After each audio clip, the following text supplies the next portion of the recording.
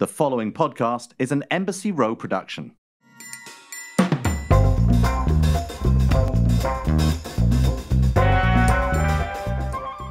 Welcome to another episode of the Shaken and Stirred Show. I'm Nigel Barker in New York, Woodstock to be precise, and I'm with my co-host who can't quite get the angle of his camera right, but hey, you know what? He's trying. Tom Astor in Deal, Kent, the UK. Okay. How are you, Tom? Hey, Nigel. I'm very well, thanks. How are you? I mean, very well. I'm slightly getting nauseated by the way you're moving your camera around, but it's okay. This is the podcast, so everyone, you just have to listen to him. It doesn't really matter if you can't see. It gives me a black halo where I am at the moment. This piece of I know. artwork. The whole of last episode, because you're in. Tom is on vacation. Everyone, he's in Deal in Kent, very beautiful area, and he's been in this one room. And both times we've recorded, he has this black plate that's behind him on the wall that actually makes him look like he's wearing a beret. He looks like sort of Limahl or a Nick Kershaw or Boy George even from the 1980s. He's very sort of 1980s boy band. That's just a horrible thing to say. It's not my least favorite period. But anyway, how are you, Nigel? How's upstate New York? How's fabulous? I actually saw a bear this morning. I woke up, went to make myself a cup of tea, looked out of the window, and there in my garden, actually in my treehouse, was a bear. Not a big one, not a giant bear. We have some real big 350-pound plus 7-foot bears up here, but a sort of teenage-looking bear, probably about, 180 pounds, normal sort of human size, but in beautiful condition. And it's always a thrill to see a bear in the morning. You know, lucky I ran out after it, but I suddenly realized that I wasn't wearing much, and I probably, was going to terrify the neighbors. A thrill. I can't. Why would it be a thrill to see a bear in your garden? That's just like seeing a lion in your garden. It's not a thrill. It's probably. If I saw a lion in my garden, I realized something would have escaped from the zoo. But if it's a bear, we share this landscape with bears up here in upstate New York, Catskills, and they are just the most. I love them. I just fascinated by them. Run out and see them.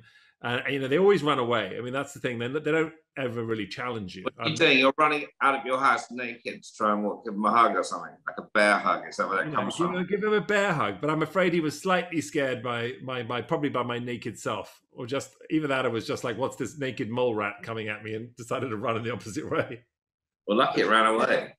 I am. I'm not quite sure what I would have done had it come towards me when I was naked. Could you imagine? Realize the error of your ways. Too late. Tommy, what are you drinking on though? Listen, I'm drinking a Mummy's Ginger Special. Mummy's Ginger Special. Oh, because you're on holiday with your mum, aren't you? I'm on holiday with my mother, and she, I like trying out new cocktails, and one can always just go around sort of looking up the old ones in the old books and getting them out and repeating them. But you can try new things. Now, my mother is drinking this. She swears by it. She actually said that, I'd say the origins of this is she gave this to a friend of hers who's in his 70s, who hasn't had a drink for about 40 years. And he had it with a bit of tonic water, a bit of ice, and it's ginger, moju ginger, right? Ginger juice. Can you see that? Right. Yeah, I see that. And the friend of hers for 40 years turned around and said that was absolutely delicious, but it would have been better with a splash of vodka in it. Said the reformed alcoholic. So I thought I'd take it one step further and put a splash of vodka in it, and it's the most delicious ginger tonic water, raw ginger tonic water and vodka. Wow. Not quite sure on the glass, other than the fact that you're drinking like what looks like a pint of vodka and ginger shots, which, ginger shot for a ginger man, mate. I'm not sure what that's going to do. That's double ginger right there. Mummy's ginger favorite. You are Mummy's ginger favorite. I think you might be her only ginger. But anyway, right. I went classic today because of our guest. I went for a little Vesper Martini. I'm taking it back, people. I used some Bar Hill honey-infused gin from Bar Hill, which is delicious. And it's just one shot of that to 2 shots vodka. I went with the Grey Goose, the classic Grey Goose that I keep in the freezer. This glass was in the freezer. And it's got a dash of Lillet Blanc. And then it is stirred, not shaken, despite what James Bond might have said. And then I have put a twist of lemon in it, and I rubbed it around the rim, and it looks delicious. I've been waiting to sip it. I'm literally drooling. Cheers. Cheers. Chin chin. Chin chin, my friend. Boom. Mm. Mm-mm-mm. Oh, it's really fantastic. If you love a martini, I've got to say the Vespa for me is the way to go. It just has a tiniest bit of sweetness, but is completely dry, and then has that citrus from the lemon and the Lillet Blanc. I mean, it's because a classic just dry martini with just straight vodka or something is just nothing for me. It's not even really a drink when when people hardly do anything, just put vodka in a glass. It's just alcohol. This, people, is a martini. There's a reason why it was James Bond's first. Booze news. Booze news. Not the 9 o'clock news, which I love to say, but booze news. I've got some funny news for you today. Okay, so we've talked about the pandemic once or twice over the past year, clearly, because we've been in a pandemic. But as we all know, the alcohol industry has suffered, and we haven't talked too much about it recently about how it's coped and what's been going on. But obviously, bars, restaurants have been suffering.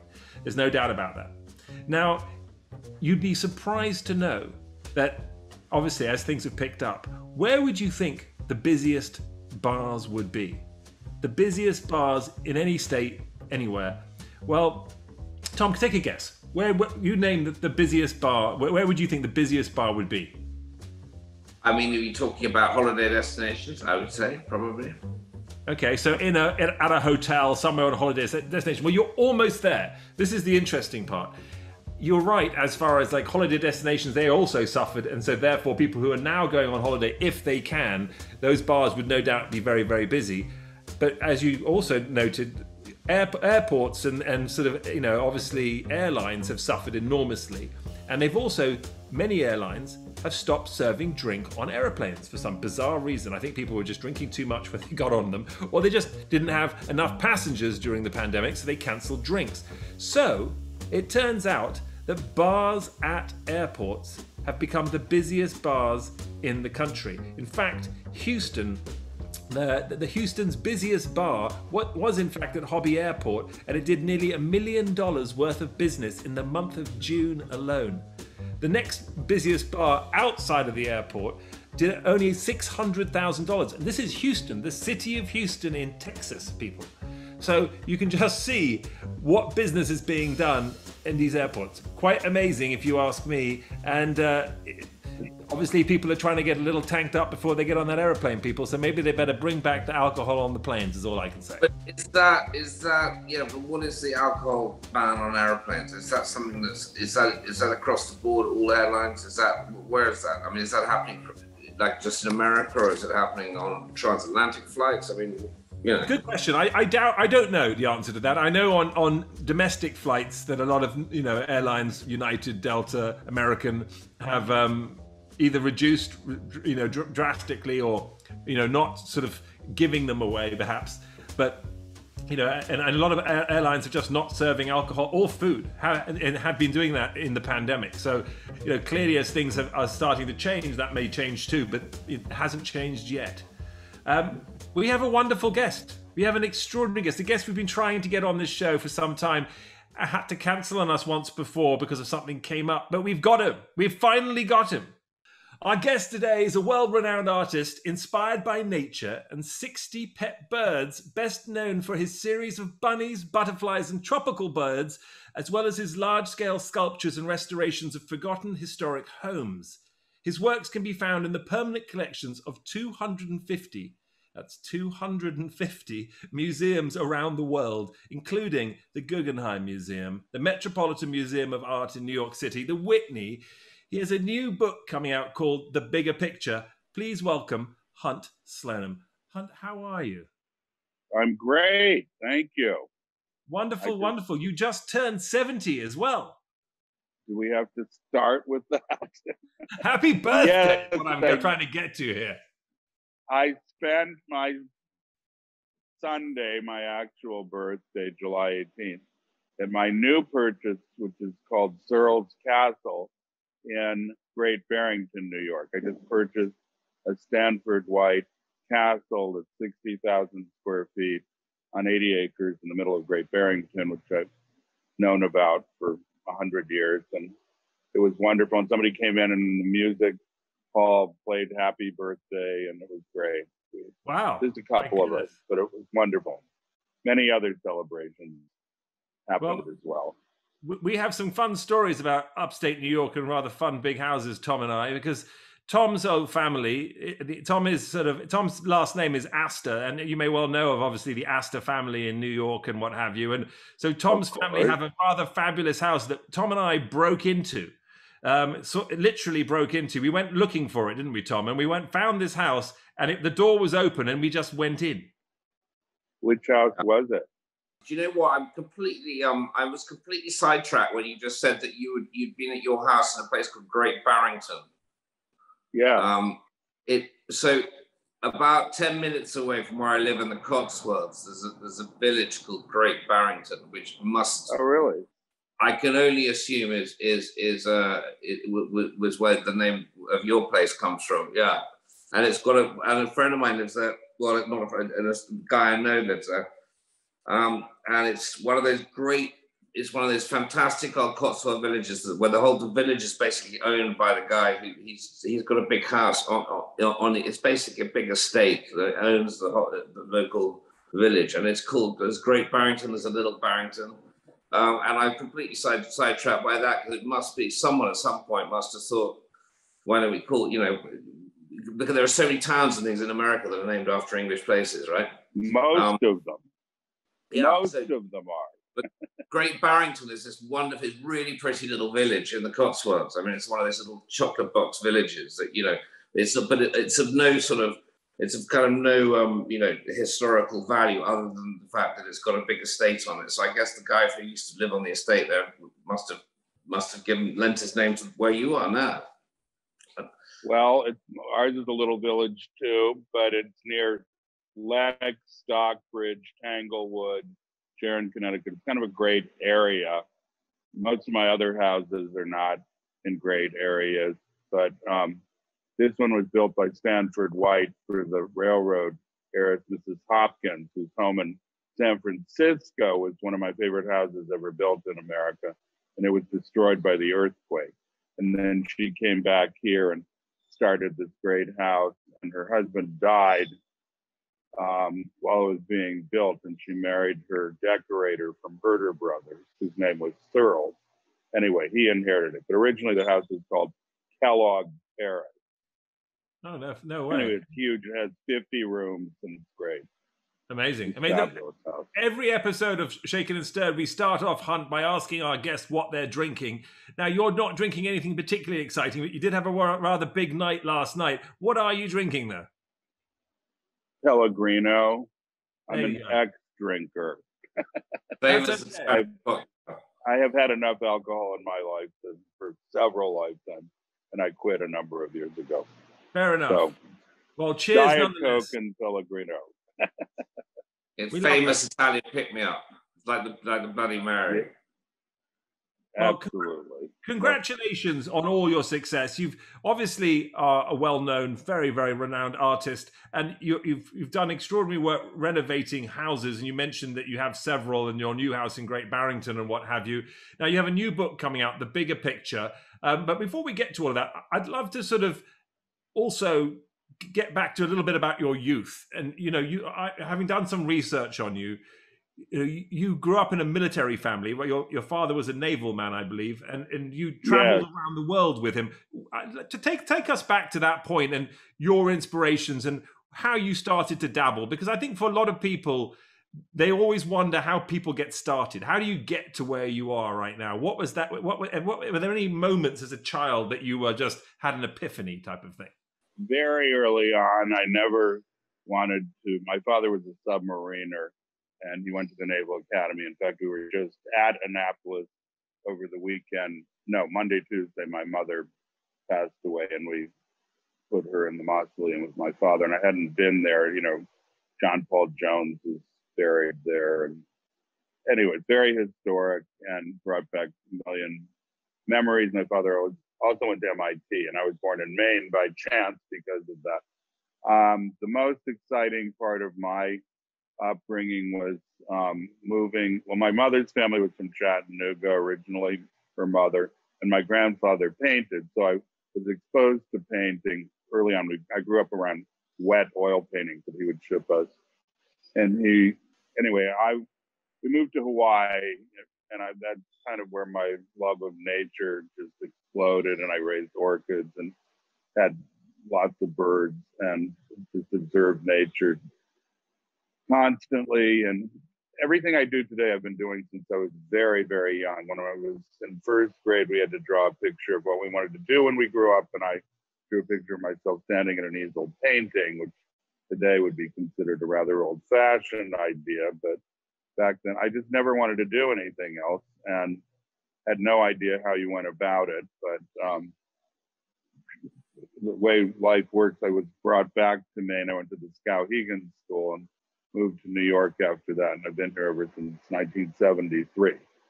And I've done everything from be part of the recreation of the WPA, or Cultural Council Foundation Artist Project. I painted murals at the World Trade Center. I did saints for churches. I did huge murals in Harlem and Brooklyn for schools. It was a wonderful way of keeping rent paid and doing public art, which is one of my favorite things to do. Done quite a bit since. I was also an exchange student in Nicaragua in high school. Again, I'd play hooky and be dropped off in the jungles to watch butterflies and nature, and it's just been nurtured and fed all the way along the road. And I never had any conflicts, unlike other members of my family who had multiple talents and had a harder time deciding. But I've been true blue to wanting to paint and make art ever since I was a child. Amazing. And you know, obviously, bunnies, butterflies, and tropical birds. You mentioned them just now in your last, in what you just said, and you know, you've obviously immortalized them in many different ways, in many different mediums, in many beautiful different colors, in all over the world, in extraordinary places. You have said that there is a spiritual message behind everything that you do. So what do you mean by that? First of all, a spiritual message, and then, for example, with your pictures of birds, what is the spiritual message behind that? For example, there's a picture right next to you right now. Well, the bird is a symbol of the human soul in almost every religion man has ever created. So we'll start with that. There's a lot of Hindu legends about tigers running around trees with the bird in a cage on its head. I've been to India a fair number of times. I had shows there in the 80s, and I used to go to ashrams a lot. Anyway, the bird is the soul, and the cage is the human body, and harnessing the senses is the way of mastering the whole thing, according to the legend. And, you know, I meditate and do mantras all the time. So I make a lot of marks in my work, and I kind of say a mantra as I do it. It's not completely obvious that I'm not screaming a message. I started out by painting Hindu saints and Christian saints and had millions of shows. And all the things that I paint today come out of those much earlier paintings that I did in the 70s. I did a painting I called Seven Saints years ago, in the 80s. And it was off at a show for a long time, and it came back, and I got a call at about 8 a.m. from Arc Restaurant Corporation, and Michael Weinstein said, "Do you still have that painting of Seven Saints? We just built new offices and measure it because I want to put it in the entrance of our building." And it was too long, and he rebuilt the wall to accommodate. Wow. But I had just gotten it back like 2 days before. So there's always a synchronistic, mystical aspect to it, whether it's the figure or the representation through nature and just the embodiment of divinity in mark making. A lot of my paintings have monkey eyes, which are symbols, you know, I call them guardian paintings, kind of a reference to Shiva, who was the guardian, Hanuman, who was the guardian of Lord Shiva, and, you know, It's about devotion, and Chief asked him to bring some plant. He didn't know what it was, so he brought him the whole mountain. Just, that kind of thing. So I put the monkey eyes behind the butterflies in many of the paintings as a symbol of protection and devotion. It goes on and on and on. The butterfly is, I don't mean to sound bored, but the butterfly is obviously the symbol of transformation, and the rabbits speak to me through mystics and channelers, and call it the Great Leap Forward. They all have voices, they all have messages, and just living with them can be a very uplifting experience. I get a tremendous amount of feedback from people. Like last night, we had a gathering. People flew in from 8 states to come to our boat ride. And they all had stories of how they formed relationships, and people have become pregnant and they buy a painting and then they give it to the child. Even the Kardashians, Kylie Kardashian, has a rabbit in front of her baby when it was born. The mother, anyway, goes on and on and on and on. They impact people's lives in that way. It seems. I'm not taking credit for it. It's just the feedback I get. No, well, absolutely. And why not take some sort of? I mean, the credit is there regardless of whether you take it or not. I mean, it's there's you're looking at that picture of yours behind you with it looks like parrots. And now obviously that you're part of your bird series. Amazon. Amazon. So there's a lot of when you get into something. Type of a parrot. Right. Well, when you get into something, you kind of really get into it, right? You sort of, and you talk about repetition. I never abandoned anything. Right. No, I was going to ask you about the repetition, about the sort of finding an idea, finding like, okay, I'm getting into birds, and then or bunnies, and then going, okay, I'm going to do bunnies on everything. I'm going to do, birds on everything, butterflies everywhere. I'm going to, create, and then so that there's, and I've seen series of your pictures, and it's a sort of a similar picture of a bunny or something, and that one look, and you'll do it over and over and over again. What is it about the repetition that for you is important? Is it in itself like a mantra? Yes, you hit it on the nose. The repetition of a divine thing, and it's been wonderful for me in that because I'm not struggling to find new. My subject matter has been varied forever, but you're only seeing the things that have kind of caught on. There's books on my work that have hundreds of other themes in them. And they were repeated as well. But I've been able to explore different mediums and other forms with the subject matter. I'm now doing glass, I'm doing bronze, rabbits, I'm doing, 22-foot tall butterfly sculptures for butterfly parks. I'm doing diamond dust. One of my Bulgarian dealer, Ted Vasilev, who we worked closely together. He gave the party last night. He's involved with the book. Ted's been on the Shaken and Stirred show himself, so we know all about Ted. I bet. Well, he brought me diamond dust and said, giving this to you and Damien Hirst and Mark Quinn, use it. And I had actually done diamond dust for Warhol with Rupert Smith. We did a shadow painting, and so I did this in the 80s or something. I happened to be there and they needed my help. So I was familiar with it, and his shoe paintings were full of diamond dust. So with my assistants, we found a way of adhering it through resin and color, and then I paint into, the imagery over the sandpaper-like surface, which is something completely new for me.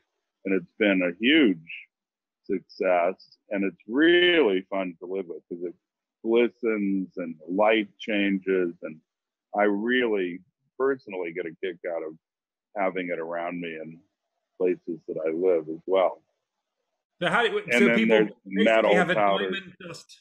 People have a diamond dust picture painting. Lots of them. Yes, absolutely. How much diamond dust did Ted give you, for goodness sakes? Are you now in the business of getting I've truckloads since then. He stopped giving it. I had to find it myself after that. He got you addicted. I think Ted was in on something there. He probably was like, okay, I know a dealer for diamond dust. I'm going to give some to I Hunt. really hadn't. I had no idea how I was going to use it. When I first did it, I was gluing it onto prints that I was making on paper. But now it's on canvas and resin and very seriously put together so that it can't fall. But it is a little bit sharp. So tell us about your process, because I think that's interesting. You produce a lot of art. You've got a lot of big things going on. I mean, do you have, I mean, and I mean this in all due respect, do you have a team of people who help you doing aspects of it? Or, I mean, you know, there's some of these big sculptures and things, you know, I mean, what is your process? What does it look like when you're doing these things? Well, each thing is different. I'm a painter. I get up and paint every day of my life that I'm in the studio or come up with ideas when I'm not. And I paint all day long with interruptions and other things. The sculpture, I design it, I paint it. Sometimes it depends on what it is, where it is. I've done 10 monumental sculptures in Louisiana, where I have 3 homes from the 1850s and earlier, which I've restored and I'm restoring.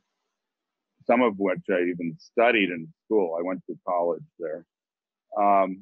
At Tulane. That's where I graduated from. Started at Vanderbilt.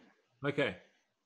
So each piece is a different story. I mean, I was in a wheelchair for a while 15 years ago, and we painted them on my front porch of one of my houses called Albania.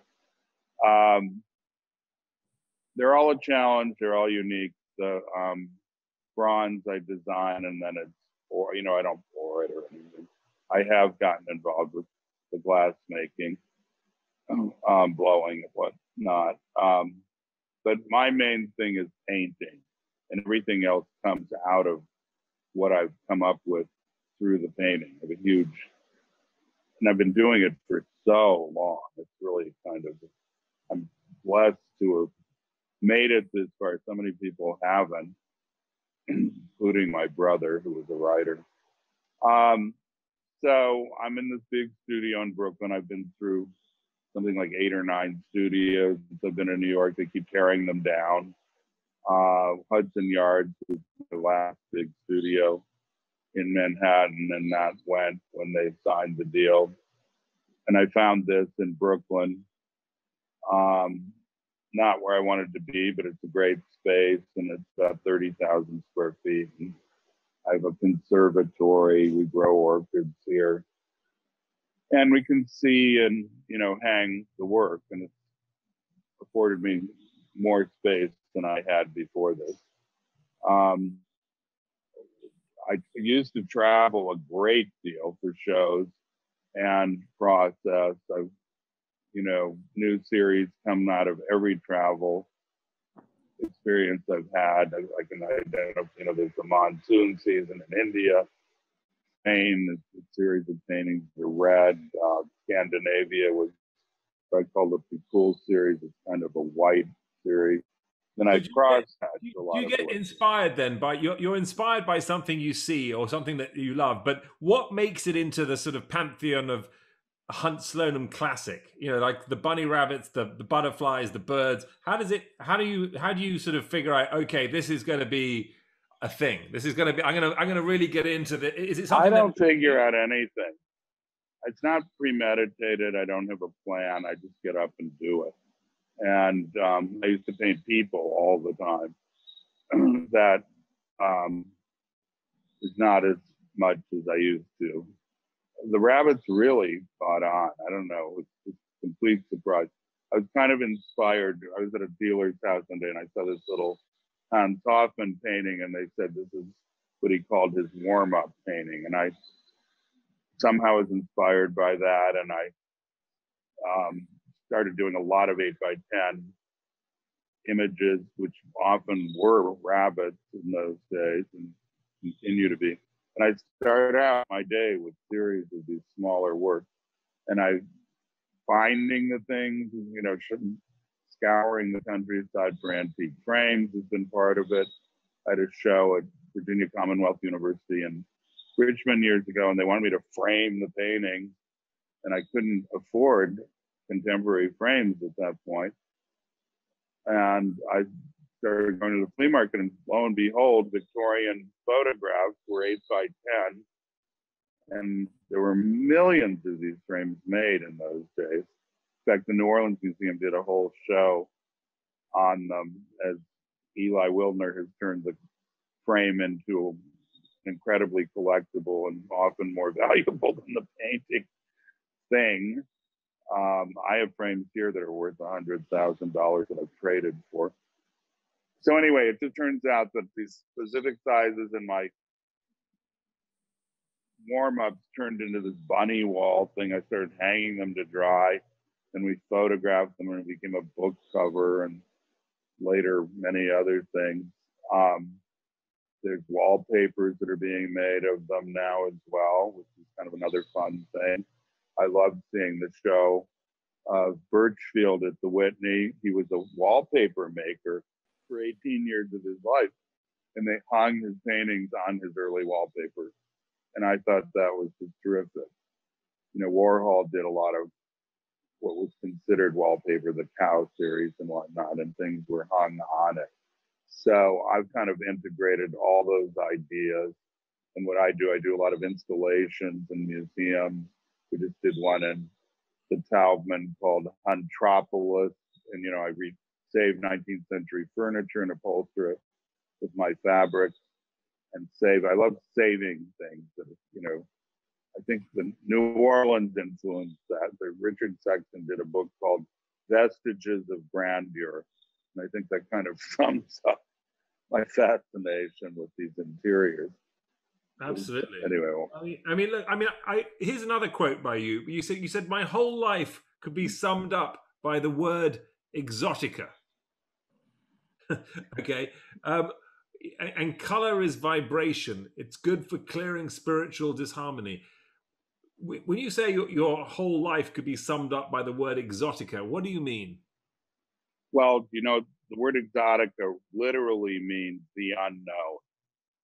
I think of it as, you know, ginger flowers and bukkake and, you know, tropical things that I've never heard of. My first toucan had in Nicaragua in 1968, but it could be a computer too. So I just like that term. There was a show early on that Barry Schwabsky did in New York. It was called Exotica. And I was painting Inca gold at that time. I just returned from Peru. And I was fascinated by the Atahualpa legend where he said, "I'll fill a room up to as far as he could reach if you'll free me." And then did it, and then they killed him anyway. But I love that idea of filling the room with gold, and did it many times with the paintings. It's just all of these things are part of nature, part of overlooked exquisiteness that people don't know about. I love the quote about the bulldozer driver in the Amazon that's knocking down an acre of land, and he's the only person that will ever see some of the life forms he's destroying forever. So for me, it means taking a better look at nature. The experiences I've had of seeing the first morpho butterfly I ever saw in a coffee plantation in Nicaragua was just such a phenomenal experience. You just mentioned traveling a lot. You've talked about travel a lot. Where have you not been that you want to go? What is still on your list? I've never been to Egypt. I'm really not much in the mood for travel at the moment, but I used to go to Louisiana every month for a week to spend time at my home. I haven't been to Egypt. I have not been to Brazil. I've been to a lot of other great places, from the Philippines to India to Japan to Norway. And how long do you stay in these places? Because, I mean, you know, to get... 6 weeks was my first trip to India, where I had a show. I got there and they hadn't even broken ground on the gallery yet. Wow. And then I went went to an ashram for a long time. And it was a great experience to be able to be away that time. It's just hard to come back. I'm too involved now to spend great lengths of time away, even with the phone. I've been going to Eastern Europe. I've had shows in Moscow, St. Petersburg, Siberia, Kiev, Odessa, Kazakhstan. I've gone to all those places for about a week. All the popular hotspots. All of them. But I mean, St. Petersburg is the greatest thing on earth. Yes, like it is. Only two imperial. I went to St. Petersburg when it was Leningrad. That's a while ago. Well, Yes. I got to go to, I'm sure you did too, the Yusupov Palace. Did you ever read the book Lost Splendor by Prince Yusupov? I know of it. I have not read it, but I did go. I went pre-perestroika to Russia, where one of my good friends' father was the British ambassador, and we went and visited all over Russia at the time. But there's a lot of different things with you. There's so much with you because you've been an artist for so long. You've been so prolific, and I look, researching you is a sort of a luxury almost, because I kind of myself, and I even dreamed about your pictures last night, Hunt. Your pictures came up in my dreams, which is rarely happens when I've got a guest coming up. But I was somehow cavorting with one of your rabbits, who was a larger than life. It sort of became a huge, gigantic rabbit was in my garden. It was one of your rabbits, though. It wasn't just a rabbit. It was a Hunt Slonem rabbit. Now, this whole rabbit concept, when I first saw them, I was like, it's a little different from some of your other work. Even the birds you have behind you, there's more detail. But with the rabbits, it's almost a little bit more pop artish, in my opinion. I'm not an expert, but when I sort of look at it, it's a little bit, the ears are simpler and what have you. What is the deal with the rabbits for you? Where does the rabbits come from? I hear that you're the sign of the rabbit. I found that out late one night with too much alcohol and needed food, and I looked at the menu and it gave the dates of the different signs. That was the first time I found out I actually was the sign of the rabbit. I don't think I'd really started painting rabbits to this degree at that point, but I was painting saints early on, and I always put a group of rabbits at the foot of a saint for some reason. I don't know why. I just had a beautiful image of them that I wanted to use, and I used it over and over again. And then I started taking things out of those paintings and leaving the figure out. And that's where it began. And I just started painting wet to wet, trips to in the grid pattern. I lived with a 35-foot aviary in my studio, and I came back and looked, and I was looking at everything through the grid. An early review I got said if Cornell had painted, it would have looked like what I do. And I forgot that Cornell put all these birds in boxes with chicken wire and grid pattern and whatnot. So that was a pretty interesting comparison. But I've lived with all these creatures for my whole life, and I've had an enormous experience at bird keeping.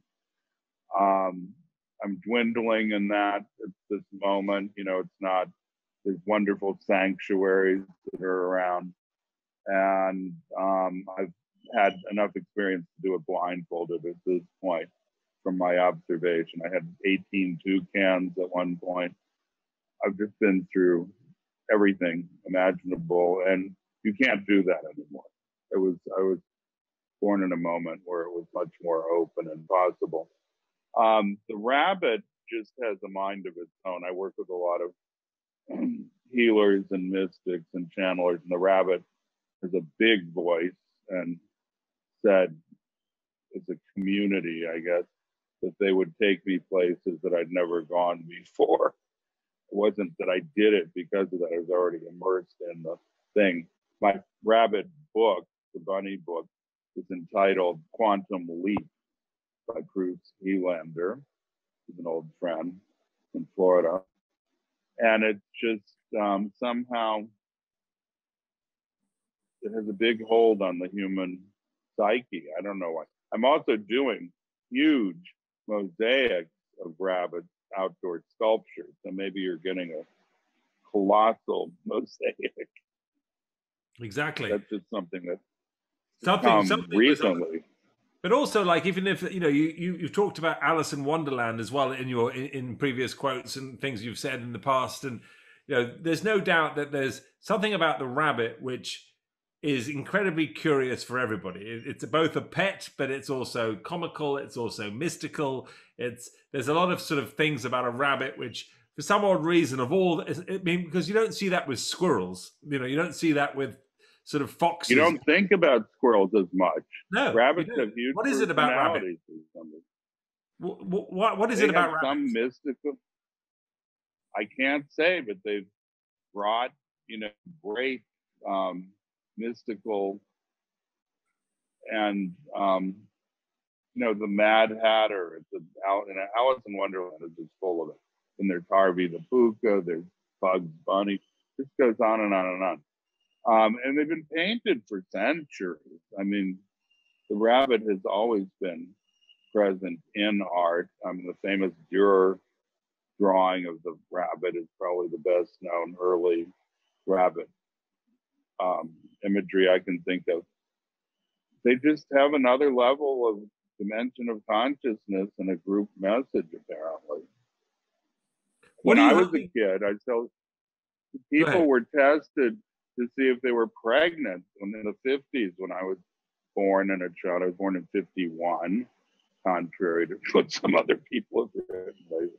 But anyway, if the rabbit died, the woman was pregnant. So every human that's alive in the 50s killed a rabbit. And then everybody carried rabbit feet as lucky charms. I like that term a lot. Rabbits are associated with sexual prowess and luck. So they've been pretty heavily considered in both of those areas for a long time. We have in fact talked about the vibrator. There is a vibrator called the rabbit, which is completely. I'm unaware of that, but thank you for sharing it all. There you go. Now you know. We had a sex doctor on Shaken and Stirred who talked about the rabbit, which is a vibrator. You're absolutely right. You said sexual prowess and the rabbit, and hey, there you know. Now you know, Sloan. And luck. I mean, I've entitled so many of my work Lucky Charm from my youth, and that was considered a source of luck. Now people are chopping up alligators in the South and having them everywhere. Gas stations, anyway. So the rabbit has been. Talk to us a bit about your interest in the South. I mean, I know you went to college in Louisiana. You went, or at least at Tulane, you went out. But you have a lot of interest in the South. What is it about the South that stimulates you? Why are you so fascinated? And by the way, you're talking to a fellow individual who loves the South. So does Tom. We both love the Bayou, the South, Alabama. My wife is from Alabama, so I spent a lot of time there myself. What is it with you? Well, all three of my houses are on the bayous. I'm on the Bayou Teche, Lafourche, and Old River. I'm in Point Capee Parish, St. Mary's Parish, and Lafourche is an Assumption Parish. I love the agricultural society. I think that's why I like Central America so much.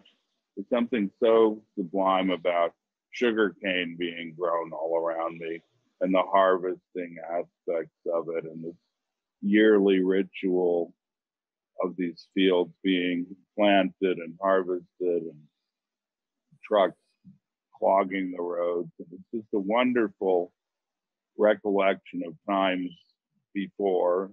Now it's all done by machine and whatnot, or primarily. And it just slows things down a bit when it's about this annual cycle rather than an internet exchange of 3 seconds. My live oak trees are magical. They're sometimes called king trees because they can actually affect the future of those that gaze at them, covered with Spanish moss. There's a primordial energy in some of these areas that I'm in that I don't sleep better anywhere in the world than in Point Coupee Parish and Bachelor at Lakeside. Amazing.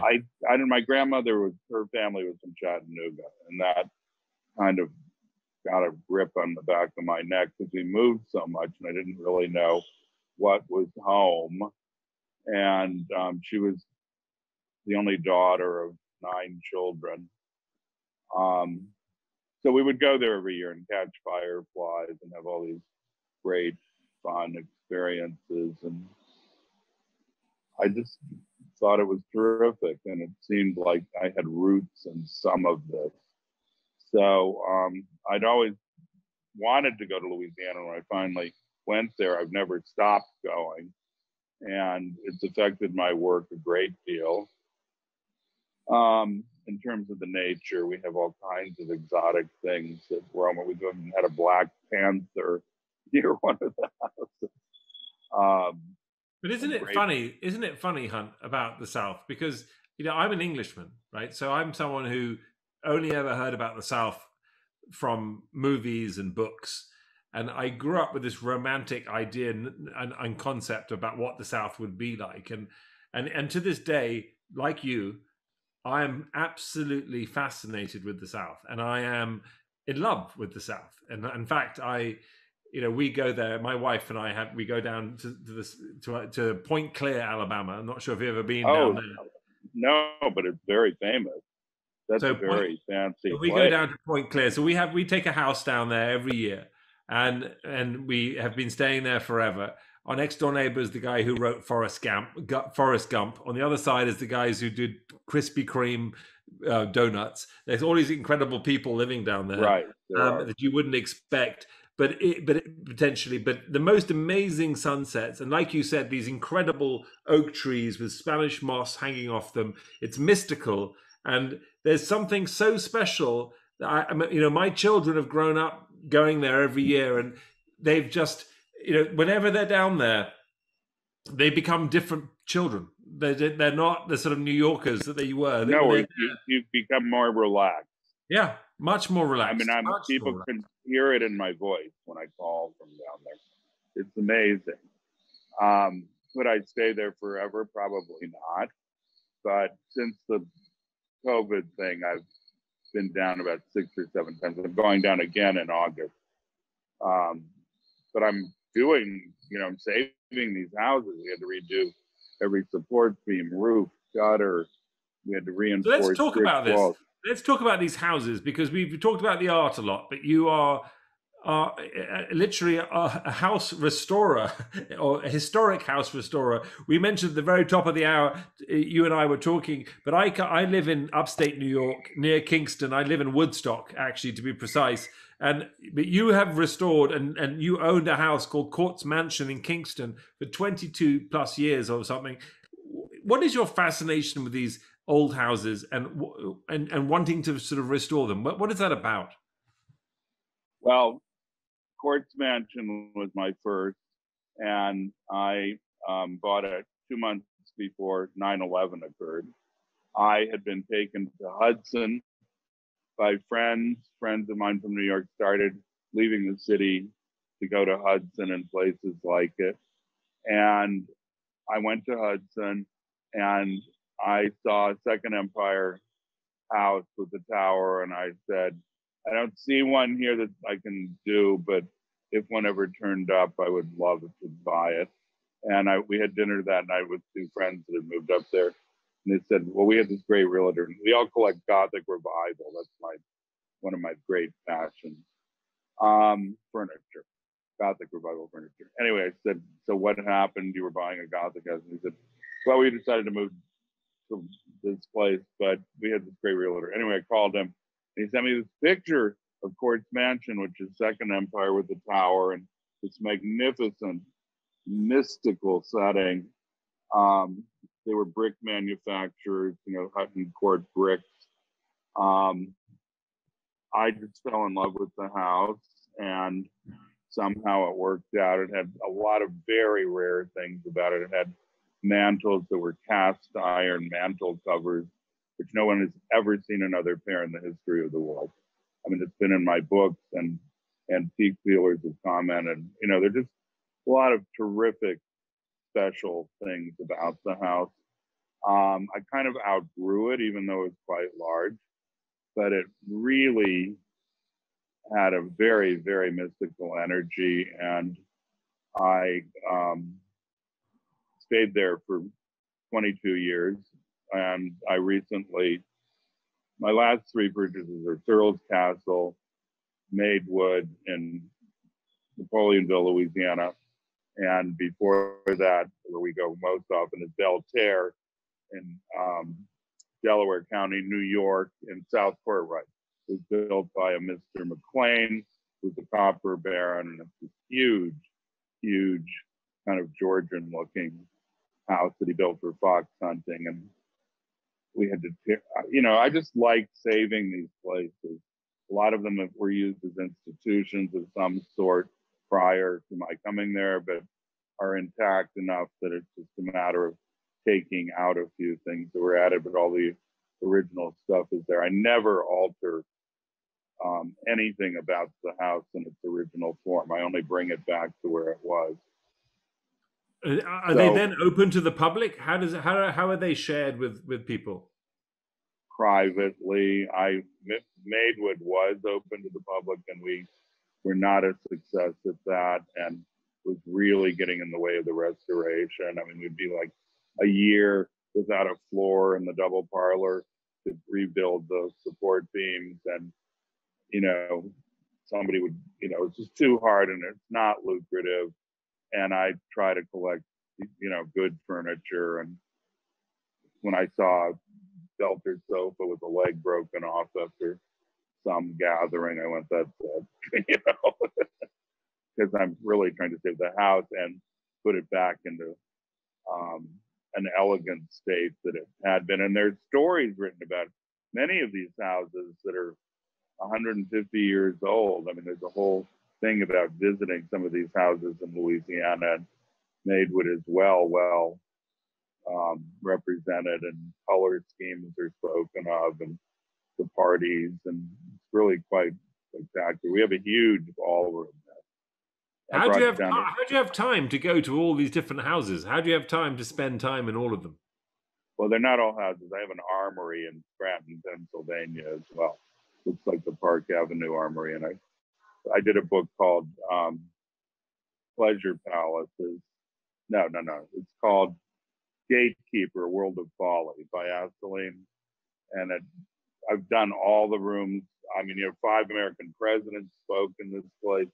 Rachmaninoff played there. That's the other thing that's so fascinating about doing this. And the idea of time travel is a big one in my book.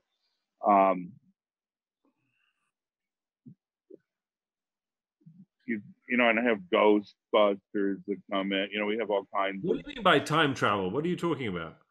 I'm talking about bringing it back to where it began, or turning it into a place where period rooms and furniture and colors kind of catapult you into feeling that you're not in this time anymore. And you just have that experience. I mean, I'm not making this up. Other people, okay, sense it as well. And we have all kinds of funny experiences. Somebody brought a load of furniture one week, and they were videoing it, and this orb appeared and went into the main part of the armory and had a little happy smile on it. This is actually photographed. And I asked my person who clears the energies, I said, what was that? She said, oh, it's an extraterrestrial being and they're harmless. But we've seen ghosts a million times. And it may have even been part of the Underground Railroad. There's 20 miles of tunnels under this place. It's amazing. Have you ever painted ghosts? Is that something that's interested you to paint? Doesn't really interest me. I'm not particularly I have early on when I was in school and whatnot, it was of much more interest to me. I'm more interested in pure spirit and, rising above stuck energies, but there's certainly, they speak and there's a lot of interaction that happens because of the histories of these houses, and so many presidents have visited them, and McKinley had dinner at the Courts Mansion. Eleanor Roosevelt used to entertain regularly at Belterre. They had women's conferences there. Women from all over the world came there. Mrs. McLean. So there's just this wealth of history that accompanies all this. And somehow I had the Woolworths house that had been abandoned for 18 years in Scranton. And we couldn't make any progress on the restoration. But anyway, it turned, like she came there and went into town for 4 days, that everything in this house is gridded to Mr. Woolworth, and nobody can touch it unless they change the grid, and she did. And then it began. But for 5 years, I was running into obstacle after obstacle. Anyway. Amazing. No, I mean, look, your stories are just so epic because they do span the test of time, and you have an extraordinary, I guess, this grasp of what's been going on from pop culture to historical culture to what's happening in the future. It's really amazing to hear you talk about what you've done, what you were doing, and what is to be done. You have a new book out, Hunt Slonem, The Bigger Picture. You have apparently the Scala's annual catalog cover is the cover of your book, which is apparently like winning an Oscar. So congratulations on that. Thank you. No, of course, well done. Which means in itself is extraordinary because you're not like some new artist. You're still at the top of your game, at age 70. Which I know you don't want me to mention your age because you at the beginning of the show you were like, "Do we have to say that?" But it's like it's incredibly impressive that at age 70 you're still you're right up there. You're producing art that is absolutely relevant. You mentioned the Kardashians. Your clientele is as cool and as hip as they could be. Everyone is still fascinated with what you're doing. I mean, it's just amazing. Your new book is out September 2021, so look out for it. Hunt Slonem, The Bigger Picture. Before we let you go, we'd love to wrap up with something we have, which is called Last Orders on Shaken and Stirred, which is a real simple sort of quick action questionnaire. Are you ready? I hope so. Here we go. Simply said, hot or cold? Which do you prefer? Hot or cold? Cold. Why? It used to be the opposite. I guess with the age advancement, I do better in the cold. I don't do as well in the heat as I used to. I function in both, but I prefer the cold suddenly. Mountains or ocean? I actually like flat land. That's why I like Louisiana. I'd probably say mountains at this point because I'm in more mountains than ocean. Yeah, look at that. I would have thought you would have said oceans for sure. Okay, Hunt, in the movie of your life, who would you have play you? I really have not considered that option at this point. I can't say. Hunt, what gets your goat and what floats your boat? What floats my boat is great synchronicity, when things just float and roll with some kind of other plan that's positive and wonderful, and no big collisions of personality or impatience of what gets my goat. People asking me too many questions. You ask questions in a very good way, but I say to people a lot, I'm not having an interview now. I'm not giving interviews today. People want to ask a million questions a lot, and it just I'm just spent. I can't do it anymore, you know? So it doesn't happen all the time. No, I understand.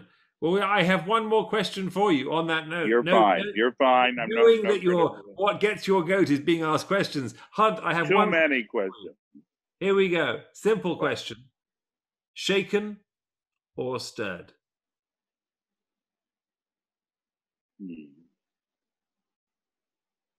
I probably pick shaken because I'm often taken to a new thought process through being shaken, where I come to some startling realization by a jarring moment or an uncomfortable exchange, and then it makes me think, and sometimes the reflection really takes me to a whole new place. There you have it, people. Hunt Slonem, Shaken. The Bigger Picture, his new book, his 15th stunning book, out in September 2021 by Ted Vasilev, who was also on Shaken and Stirred. Thank you so much for really just talking to us and opening up, and I appreciate it. Listen, I understand, and you must have done thousands, if not more, interviews in your time. We really appreciate it. It was really fascinating. No, this was a pleasure. You were great. It was wonderful. Well, cheers. Thank you. Good luck. Cheers. Here's to the next 70, Hunt. Okay, come see us upstate. Will do. All the best. I want to make another 70. That's my goal. There you go. I believe you have it in you. Thank you. All the best. Good to meet with you. Thank you very much for listening. That is Shaken and Stirred. We will be back next week with another podcast and another fantastic guest. And stay safe. See ya.